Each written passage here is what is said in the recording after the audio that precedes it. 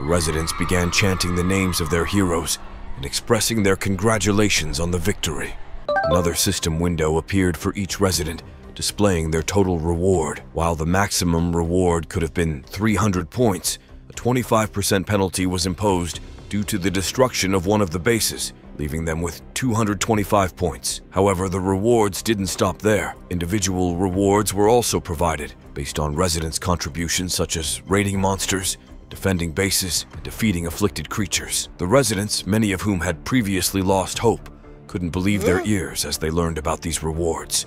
It seemed as if they were experiencing something akin to a video game, and in front of them, a store interface appeared, offering the ability to purchase various skills, items, equipment, experience points, and most importantly, medical treatment. This unexpected boon was warmly welcomed by the afflicted and wounded residents, offering a glimmer of hope and improvement in their lives. The news of the in-game store and its treatment options brought joy to the thousands of wounded citizens, especially those in the local hospital. They had the opportunity to choose treatments from the in-game store, with prices as follows: 10 points for healing all wounds, 10 points for purification to cleanse all abnormal negative effects, and 10 points for regeneration to restore lost body parts. Choi Yul was also happily browsing the store, pleased that even the injured could now receive treatment. However, a sudden turn of events left everyone in disbelief and confusion as their points vanished. The system window provided an explanation. It was due to the sovereignty sacrifice effect, which involved additional conditions. These additional conditions were as follows. If 10% of the residents were sacrificed, Choi Yul's reward would be doubled. If 20% were sacrificed, it would be tripled. And if 90% were sacrificed, his reward would increase by 100 times. Notifications revealed the top earners, with Choi Yul leading with a staggering number of points. The townspeople's initial disbelief turned to anger and despair, and they confronted Choi Yul with a barrage of questions and threats. Sergeant Kwon Jae-yong and Go Hyeju intervened to prevent any harm to Choi Yul. Kwon Jae-yong urged Choi Yul to stay calm and focus on healing the wounded, while trying to find a way to share his points with others. Choi Yul was willing to help, but when he attempted to do so, he received a notification that his passive skill, Monopolistic Desire of Demon King Krishna, prohibited him from giving items or points to others. Frustrated and under immense pressure, Choi Yul attempted to burn the cursed book, but it materialized again when he tried to access the store. His efforts to share his points or provide aid to others were thwarted by the book's mysterious abilities, leaving him and the townspeople in a state of desperation. Amid the chaos and anger of the crowd, Choi Yul's impotent rage led him to pound the cursed book with his fists in frustration. Someone in the crowd begged him for 10 points to help a dying woman, and cries of desperation spread among the people who had once trusted him. Threats of harm and death were directed at Choi Yul, and his friends watched him in bewilderment. Sergeant Kwon Jae-yong received a report from one of his subordinates about increasing casualties and furious citizens. Meanwhile, Choi Yul desperately tried to find a way to help others, but the cursed book continued to thwart his efforts. The situation grew more volatile as anger and indignation among the citizens escalated. A tense moment unfolded as Kwon Jae-yong held an automatic rifle to the back of Choi Yul's head, informing him that he had been arrested. Before we continue, take a moment to answer the question of the day. Fire powers or water powers? Comment down below for a chance to be shouted out. Now, back to the recap. The angry crowd demanded that Choi Yul surrender all his points, with some even suggesting that he be killed. Go Hyeju, however, urged the crowd to remain calm. In a surprising turn of events, Kwon Jae-yong leaned over to Choi Yul and advised him to run away, find a way to make things right, and seize his only chance. Choi Yul clenched his fist with determination, opened the game store, and began buying dexterity characteristics for points. In the next moment, he jumped into the air at great speed and disappeared, leaving the crowd puzzled and shocked. As people began to realize what had happened, anger erupted, and they condemned Choi Yul for taking everything from them and fleeing. However, their complaints and curses couldn't change their situation. System windows displayed information that there were only 24 hours left until the next move, leaving little time for rest and preparation. In the midst of the chaos, Go Hyeju stood resolutely in the street, while a man on a dais addressed the gathered citizens, giving them the choice to stand on the left if they wanted to fight, or on the right if they wished to evacuate. The fate of the city and its inhabitants hung in the balance as they faced the impending challenges of their perilous game-like world. Choi Yul's words echoed through the crowded evacuation center, a place filled with uncertainty and fear. As he addressed the gathered survivors, he emphasized the importance of vigilance and compliance with the established rules. It was clear that the stakes were incredibly high, and everyone's survival depended on their adherence to these guidelines. First and foremost, he stressed the need to check their status window regularly. In this new, treacherous world,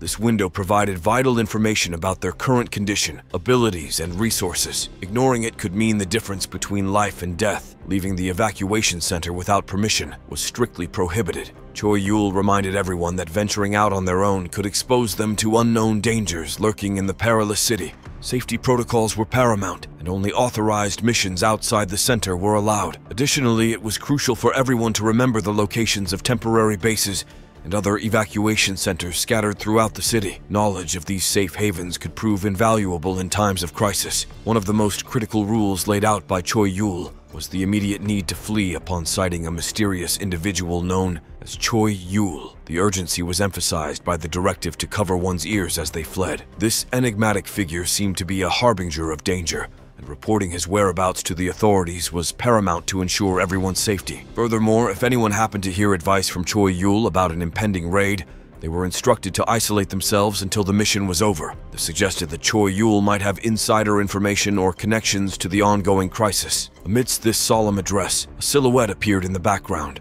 drawing red circles on the ground with chalk. This person was none other than the protagonist, Choi Yul himself, illustrating the rules for all to see. As the rules were announced in the town square, a sense of eerie calm settled over the crowd. It was a stark reminder that this was not the world they once knew. However, amidst the uncertainty, there was a collective determination to survive in this perilous game. The townspeople's reactions were varied. The military worked tirelessly to develop tactics, while some individuals focused on personal strength training, hoping it would increase their chances of survival. Others waited in long lines for groceries, a reminder of the basic necessities that still needed to be met in this dire situation. Tensions flared as fights broke out, and some sought solace in the church, clinging to the hope of salvation. Each person coped with the new reality in their own way, but one thing was certain: a new move was on the horizon. In this high-stakes game where millions of lives hung in the balance, the players had to strategize carefully. The town, known as Pawn 8, was the stage for these unfolding events. It was time for them to make their next move, as dictated by the system's window that appeared before them. Their mission: to destroy all the demonic pillars and defeat their guardians. Failure to do so within the allotted 5 days would result in the summoning of the dreaded Demon King, a catastrophic outcome they all desperately wished to avoid. The tension in the air was palpable as the survivors contemplated the immense task ahead. 3 demonic pillars stood as obstacles to their survival, and their success or failure would determine the fate of Pawn 8 and its inhabitants. The first demonic pillar they were faced with had a relatively low-level defender, being known as the Fallen Angel of Fate. Despite having 2 pairs of wings that bore a superficial resemblance to an angel, the fallen angel was far from heavenly in appearance. His unsettling visage sent shivers down the spines of those who gazed upon him. He roamed the city, endlessly searching for his elusive destiny. The second pillar's guardian was named Mad Brains. This metallic entity had a physique resembling a praying mantis, with an enormous head filled with protruding brains. According to the system's information, Mad Brains was a relentless creator, constantly engrossed in crafting various things. The more time he spent on his creations, the more ingenious they became. However, the third pillar's protector posed a significantly greater challenge. This defender, known as Goblin Swordsman Jack, had a difficulty level of 3. Unlike the previous 2, Jack was no pushover. He stood before a massive crystal with a burning red core. The ground where the pillar once was now replaced by this imposing structure. Despite having a humanoid build, Jack's skin was an eerie shade of green. According to the notification window, he was a swordsman goblin who had mastered martial arts and undergone a formidable body transformation. His goal was to break the seal of the Demon King and challenge its might. Amidst this revelation, Choi Yul remained on the ground, contented with the circles and text he had meticulously drawn on scattered pieces of paper. A subtle smile played on his lips, hinting at his involvement in the unfolding events. Meanwhile, Sergeant Kwon Jae-yong, who was holding a walkie-talkie, received an urgent message that the civilians had launched an attack. Attempts to control them had proven almost impossible. Determination etched on his face, Kwon Jae-yong decided that it was time for their military team to take action as well. He turned to Go Hyeju, seeking her input on the matter, but there was no response. A fellow soldier informed him that she had departed, leaving Kwon Jae-yong pondering the chaos that had disrupted their once perfect system and cooperation within just 1 day. The world had shifted, and survival now hinged on confronting these formidable demonic pillars and their protectors. With the fate of Pawn 8 hanging in the balance, the players faced a daunting challenge that tested their resilience, strategy, and determination to make it through this perilous game. Amid the chaos of the impending battle, A determined young woman, spear in hand, confronted the third-level defender sitting nonchalantly beneath the towering pillar. She assumed a resolute fighting stance, her eyes locked onto her relaxed opponent, who emitted a serene blue aura. Go Hyaju's resolve was unwavering. With unparalleled determination, she surged forward, activating a newfound ability that caused her hair to glow a brilliant golden hue.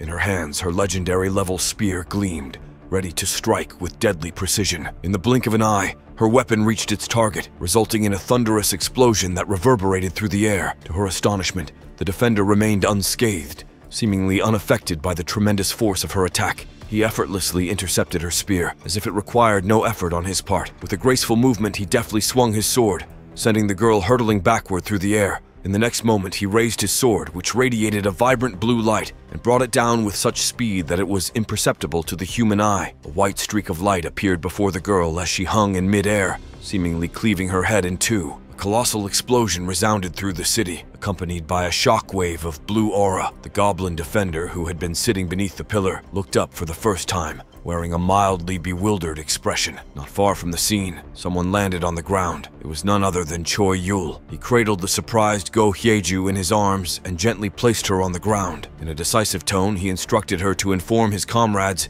that he intended to claim all the rewards for himself. Annoyed by his audacity, the girl retorted that it was already apparent, leaving her behind as he made his way toward the pillar where the protector sat. Choi Yul added one final warning as he departed, advising her to convey to her people not to cross his path if they wished to safeguard their rewards. The girl opened her mouth to respond, but Choi Yul swiftly conjured his book, signifying the end of their conversation. The enigmatic figure continued on his path, his actions and intentions shrouded in mystery, leaving the girl to contemplate the astonishing power and presence he wielded in this perilous world. In the blink of an eye, Choi Yul's book materialized in his hand, its pages open and ready. He proceeded toward the pillar, his mind filled with contemplation about the limitations imposed by the game's mechanics. As he pondered, he couldn't help but acknowledge that there was no way to refund experience points to players, nor any escape from the looming threat of the Demon King. Damn book, he muttered, addressing his thoughts to the status window. In response, the system window opened the in-game store,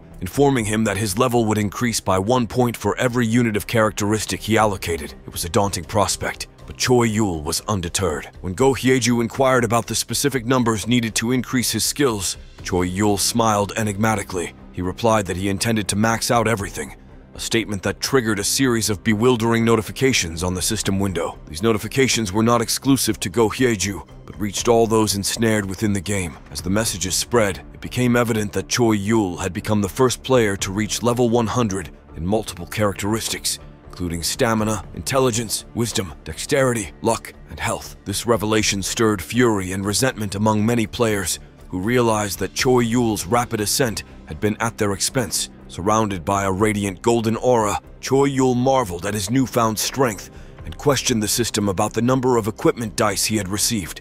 The system promptly informed him of the staggering total, 432,512. Hearing this, Choi Yul wasted no time. He ordered the system to discard everything below the magic class and to automatically roll the dice for any equipment above heroic class. In response, the system revealed the outcome of Choi Yul's decision: 142 pieces of legendary class equipment and 1,230 heroic items. In the next moment, Choi Yul received a notification that the system had tagged all the items he had acquired, forming a radiant cylinder around him. This cylinder emitted a brilliant light and displayed holographic windows showcasing the array of weapons and equipment he now possessed, a testament to his extraordinary progress within the perilous game. As Go Hyeju looked on in shock, her eyes wide with amazement, the goblin protector beneath the pillar displayed a happy smile. He saw in Choi Yul a worthy adversary, and he relished the prospect of a formidable fight. Determined to make the best use of the hard-earned rewards and the power of the Demon King, Choi Yul, armed with the finest equipment,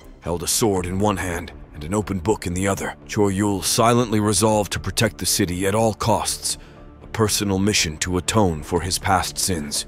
He didn't care if he faced judgment or insults from others. This was his path to redemption. Remaining seated under the pillar, he listened to the system window's updates while Goblin Swordsman Jack began to smile, preparing for the impending battle. A surge of intense aura enveloped him, reflecting his excitement at facing such a strong opponent. However, to the goblin's surprise, Choi Yul, equipped with heroic-grade magical air shoes that granted flight-like abilities fueled by mana, interrupted the anticipation. He stated that he didn't have time to play right now and swiftly ascended into the sky, promising to return soon. Go Hyeju couldn't help but wonder if Choi Yul would truly leave, her gaze shifting between the goblin swordsman, who remained seated, and the rapidly departing Choi Yul. With incredible speed, Choi Yul maneuvered between buildings, leaving only residual images behind as he approached the first pillar's defender. Since goblin swordsman Jack hadn't initiated an attack, Choi Yul left him untouched for the time being. Sensing the impending danger, the fallen soul angel protector turned to face Choi Yul, but it was too late to evade the swift kick that struck him squarely in the face. As Choi Yul looked down at the defender beneath his foot, he realized that his first task was to battle the other defenders. Despite the people's angry and vehement shouts demanding Choi Yul's demise, he continued his relentless assault on the first pillar's protector. In the blink of an eye, Choi Yul moved with lightning speed through the sky and the city's buildings, his sword in hand. He recalled what he had read in the book. The unique traits of the pillar protectors could be activated if certain conditions were met. These traits introduced vulnerabilities to the defender, increasing the likelihood of defeating them. However, Choi Yul also realized that if the wrong conditions were met, strong and challenging traits could be unlocked, making victory even more elusive. Dodging Choi Yul's attacks, the angel protector swiftly counterattacked with clawed hands that proved to be formidable weapons. In the case of this specific defender, killing 100 people would transform him into a fallen angel capable of annihilating humanity and becoming significantly more powerful. Choi Yul, determined to succeed, drew his sword and swung it forcefully, severing the angelic bird's wings. He recognized that his first step was to eliminate the guardians with inconvenient traits and unlock those essential for their mission's success. The battle was now in full swing. Choi Yul's every move carried the weight of millions of lives hanging in the balance. With the angel guardian plummeting to the ground, its wings now severed, the protagonist wasted no time. Accelerating with the aid of his magical boots that allowed him to walk on air, he pursued the falling creature. His thoughts were focused not solely on the completion of the mission, but on how it was accomplished. The method mattered just as much as the outcome, a notion that weighed heavily on his mind. Meanwhile, on a road pockmarked with numerous holes and cracks, a military truck rumbled forward. In the cab, Sergeant Kwon Jae-yong, known to us from earlier, conversed with someone over the radio. He relayed orders to maintain a minimum distance of 500 meters from the pillars, as they were uncertain about the purpose of Choi Yul's intervention.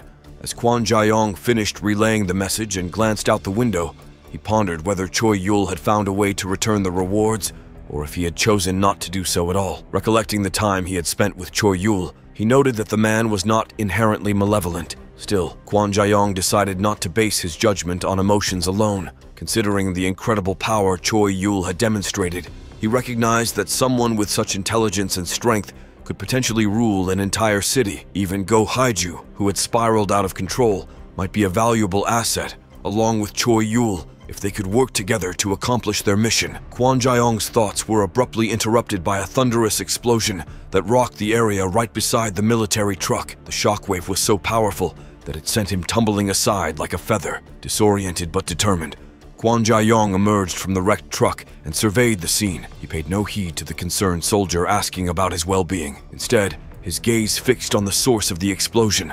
There, standing atop the defeated guardian angel's body, was an imposing figure. In one hand, he held a sword, and in the other, he gripped the angel's halo and wings, the spoils of victory. Kwon Jae-yong needed no further explanation. The sight before him spoke volumes. The arrival of this formidable individual had changed the course of the battle, and Kwon Jae-yong was left to grapple with the implications of this unexpected turn of events. As expected, the formidable figure was none other than Choi Yul, and the sword he wielded was called Divine Divide, belonging to the legendary class. In its description, a legend was mentioned, one that spoke of this sword as a fragment that had once divided earth and heaven, and even created the world. However, in its current form, it had lost much of its power. Nevertheless, it possessed a unique ability to transform the severed parts of monsters into usable objects. Sergeant Kwon Jae-yong expressed his astonishment that Choi Yul had managed to defeat the Pillar Protector single-handedly, admitting that he hadn't expected to encounter him here. Choi Yul responded with a mere smile,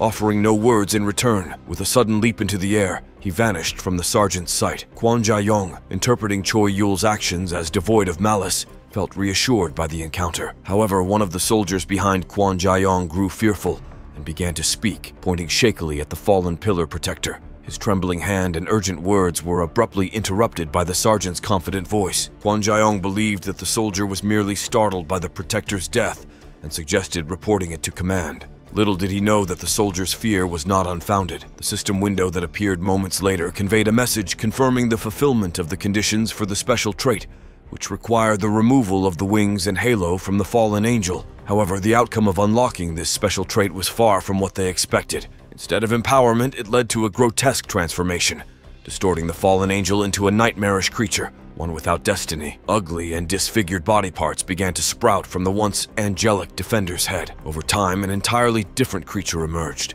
resembling a dinosaur. Before the stunned eyes of Sergeant Kwon Jae-yong and the ordinary soldier stood a spoiled beast, with a difficulty level of 2. It was a creature that had lost faith and fallen into sin, no longer under the protection of the divine. Contemplating the bizarre transformation before him, Kwon Jae-yong couldn't help but reflect on the challenges of a warrior's life. His musings were interrupted as reinforcements arrived in the form of 5 armed men, each carrying a machine gun. With the situation growing increasingly complex, they now faced the daunting task of dealing with this unexpected turn of events and the formidable creature that had emerged from the fallen angel's transformation. Sergeant Kwon Jae-yong swiftly assessed the situation, recognizing that the 3 monsters they faced in this mission were likely as formidable as an entire raid.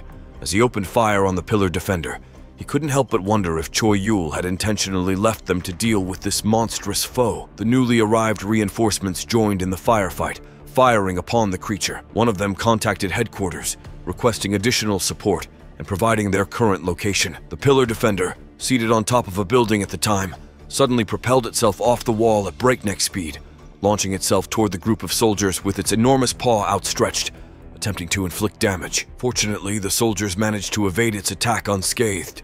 However, surviving the encounter did little to quell their panic, and they quickly succumbed to fear, fleeing the scene, leaving Sergeant Kwon Jae-yong alone to face the relentless monster.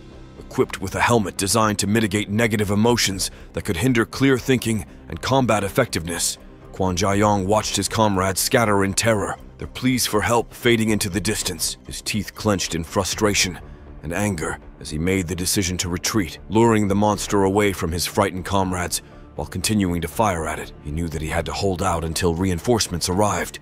The monster, significantly faster than an average human, accelerated toward him, opening its terrifying maw as it closed in. Sensing imminent danger, Kwon Jae-yong turned to face the oncoming threat, but it proved futile. In the next instant, the pillar's protector brought its massive paw crashing down upon him, resulting in a pool of blood forming beneath the impact. Choi Yul, witnessing the gruesome turn of events, threw his book into the air with a sense of resignation. He closed it with a calm smile on his face and muttered, "Great, I got one." Simultaneously, a brilliant green light radiated from beneath the monster's paw, where the sergeant should have been crushed. The sudden transformation left the monster bewildered. In the next moment, the paw was forcibly thrown back by the radiant green light, forming a barrier of sorts, emerging from the area where the sergeant's lifeless body should have lain. A hand holding a green flag ascended from the ground, defying all expectations and leaving both the monster and Choi Yul astonished by the inexplicable turn of events. A message suddenly appeared in the notification window, announcing the fulfillment of the conditions for Hen's hidden helmet skill. The figure leaning on the flag, standing on one knee, was none other than Kwon Jae-yong. Despite being covered in blood and appearing on the brink of death, he held an assault rifle in one hand and the flag in the other, muttering something to himself. The activation of the hidden skill required 2 conditions. The first was being on the verge of death from a dark attack or a spoil strike, and the second condition mandated that the helmet's owner had to be the leader of a group of more than 5 people. The resulting skill was known as the Spirit of Helden. Upon activation, the wearer became possessed by the malevolent spirit of Helden, an inquisitor of heretics. In the next moment, the spirit's image materialized behind Kwon Jae-yong, bathed in a green light and exuding a powerful aura bearing a resemblance to Suzan-nu. The skill's duration was limited to 10 minutes, during which all equipment and skills were imbued with divine power, significantly enhancing defense against darkness and spoilage. Additionally, the wearer entered a fanatic mode, experiencing increased attributes in attack, defense, and recovery. They became immune to emotions, losing their sanity and attacking all monsters of darkness and corruption. Upon witnessing Kwon Jae-yong's survival and his newfound power radiating from him, the monster was taken aback. Kwon Jae-yong continued to mutter in a fanatical manner, but the special skill's benefits did not end there. In the next moment, The system reported the activation of the fanatic skill for all members of his squad. A distinct pattern appeared on their foreheads, and their eyes turned green. They shouted fanatical phrases and fearlessly charged toward the monster, displaying unwavering courage. Choi Yul, observing this from above, couldn't help but shiver. The spectacle before him was even more terrifying than he had imagined, as the transformed squad members confronted the monster with newfound zeal, driven by the power of the Iron Club. Before the commencement of their impending battle, Kwon Jae-yong found himself recollecting a crucial moment. It was a memory of his interaction with the battalion commander, a conversation that unfolded as an unexpected offer materialized. The commander had presented him with the opportunity to acquire a car, a gesture that struck Jae-yong as remarkably generous for a mere sergeant. In response, Jae-yong candidly expressed his reservations about the magnitude of the offer. To his surprise, Battalion Commander Kim Song responded with a smile, commending the soldier's boldness and forthrightness. Despite the commander's praise, the ensuing small talk only intensified the awkwardness in the air. Nevertheless, Commander Song proceeded to delve into the pressing matters at hand, revealing the unsettling lack of intelligence regarding their current situation. In such challenging times, he emphasized the need for their force to function as composed observers. This role, Commander Song noted, suited Kwon Jae-yong perfectly. In addition to the calming effect of the hen's helmet that rendered Jae-yong composed in any situation, the soldier possessed the courage to protect those under his care. Transitioning back to the ongoing battle, Jing's squad relentlessly bombarded the beast with bullets, displaying unwavering determination. Amidst the chaos, Kwon Jae-yong's mind echoed with the earlier conversation with the battalion commander. His contemplation persisted until the ammunition ran dry. However, driven by fanatic determination, Jae-yong rallied his squad to charge towards the looming pillar. The weapons bestowed upon them by the mysterious dice were further augmented by the blessing of the Iron Club goddess. Jae-yong, wielding his divinity gun, prepared to swing it with precision. His comrades, too, exhibited newfound skills, such as the Divinity Buy-It skill, and wielded a divinity flag to pin down the corruption beast. In a climactic surge of effort, the 5 soldiers successfully subdued their formidable opponent, each roaring in triumph and dedicating their feat to the Iron Club goddess. The momentous victory was broadcasted to the entire city, catching the attention of Commander Song. To his astonishment, the leader of the triumphant party was Kwon Jae-yong, reinforcing his discerning eye for identifying potential in individuals. Meanwhile, the self-assured protagonist, with a broad smile, reveled in the realization that his strategic approach had paid off. By draining most of the Guardian's stamina and strategically involving Kwon Jae-yong's squad, he had orchestrated a pivotal role in the defeat of the beast. The protagonist also deduced a valuable piece of information. The Guardian's stamina remained unchanged, even if it transformed into a new form. Drawing on his experience in the battle, he recognized that when monsters underwent transformations, the contribution of the previous damage dealer would reset. Armed with this knowledge, Kwon Jae-yong's squad emerged as the primary contributors to the beast's defeat, ensuring they would reap substantial rewards for their triumph. Shifting his focus from the victorious battle to the aftermath, our protagonist decided to engage in a conversation with Jack, the goblin sorcerer. Jack, sporting a perplexed expression, found himself in uncharted territory as it marked the first time a human genuinely conversed with him. Undeterred, Choi Yul continued to share his thoughts with Jack, expressing a hint of frustration at the Guardian's inability to communicate.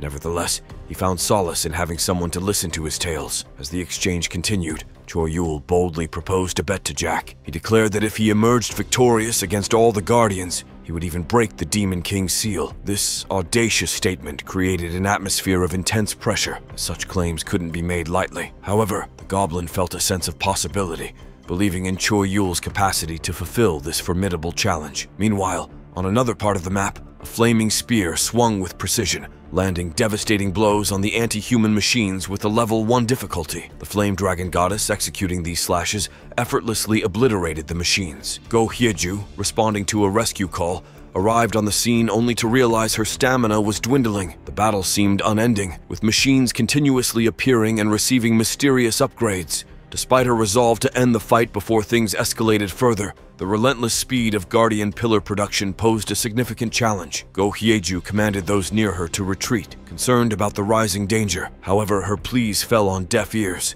as many believed she sought to hoard the rewards. Desperation drove people to rush towards the machines, eager to gain points for potions to heal their loved ones. Among them were 2 individuals strategically positioned behind a tower, readying their crossbows. The duo benefited from a set effect that amplified their damage based on others wielding similar gear. Before they could release their attacks, the head of the Mad Brain Guardian abruptly turned towards them, catching them off guard. Frozen in their positions, they faced a powerful beam of energy directed at them. Fortunately, Go Hyeju intervened just in time, using her legendary spear to deflect the attack. However, the sheer power of the beam left Go Hyeju visibly struggling. A colossal explosion reverberated through the area, unveiling the extent of Go Hyeju's injuries. Her clothes were charred from the powerful attack, revealing the severity of the perilous situation they now found themselves in. Before we continue, let's take a moment to shout out Era Ara Simp, who commented, "Demon Energy," on our Killed by Eldest Brother video. Thanks for commenting! Maintaining her composure, Go Hyeju prepared to instruct the others to run, only to find that they were already fleeing and calling for help. The unexpected turn of events lightened the mood, prompting Go Hyeju to chuckle momentarily. Meanwhile, the Mad Brain Guardian had fixed its gaze on Go Hyeju, initiating a thorough analysis of her status, user level, attack patterns, and more. Once the analysis was complete, Mad Brain went into action, creating a new machine specifically designed to counter Go Hyeju. Recognizing the imminent threat, Go Hyeju resolved to stop the machine at any cost. However, the Guardian was one step ahead, alerting all deployed machines to converge on Go Hyeju's location. Undeterred, Go Hyeju adeptly deflected the onslaught of attacks, seeing an opportunity in the chaos. Seizing the moment, Go Hyeju unleashed more of her power, causing her eyes and hair to turn a fiery red. With all the machines gathered near her, she cast a powerful flame attack, swiftly defeating every single one in one fell swoop. Urging those nearby to evacuate, she then hurled her spear into the sky, signaling a powerful impending attack. As the spear traveled, its flames intensified with each passing second, targeting the Mad Brain Guardian. In a blink of an eye, a blinding explosion engulfed the area, showcasing the sheer power of Go Hyeju's assault. The force of the shockwave sent the crowd fleeing from the tower, propelled by the explosion's impact. Amidst the chaos, Go Hyeju observed an unexpected sight, a powerful shield that had effortlessly deflected her all-out attack. The tower and the Pillar Guardian remained unscathed, with the new machine inside the shield revealed to be the AGM, Anti-Goyu machine. Resistant to fire and equipped with Dragon Slayer weapons, the AGM was a formidable adversary focused on detecting and pursuing Go Hyeju. The revelation of this upgraded machine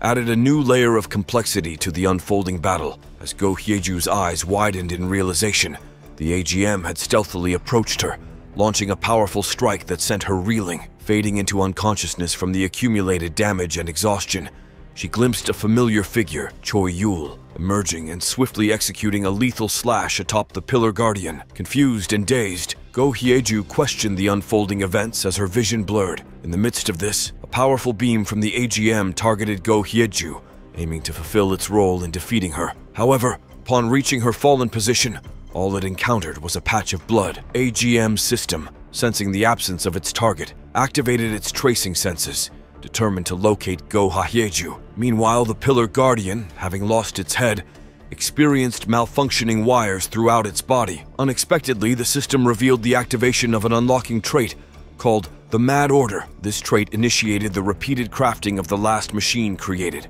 doubling the manufacturing speed and quantity produced. The area quickly became flooded with these relentless machines, their production showing no signs of stopping unless the main unit was destroyed. What will happen next? Find out next time by staying tuned for our future recaps. Don't forget to like and subscribe for more great recaps.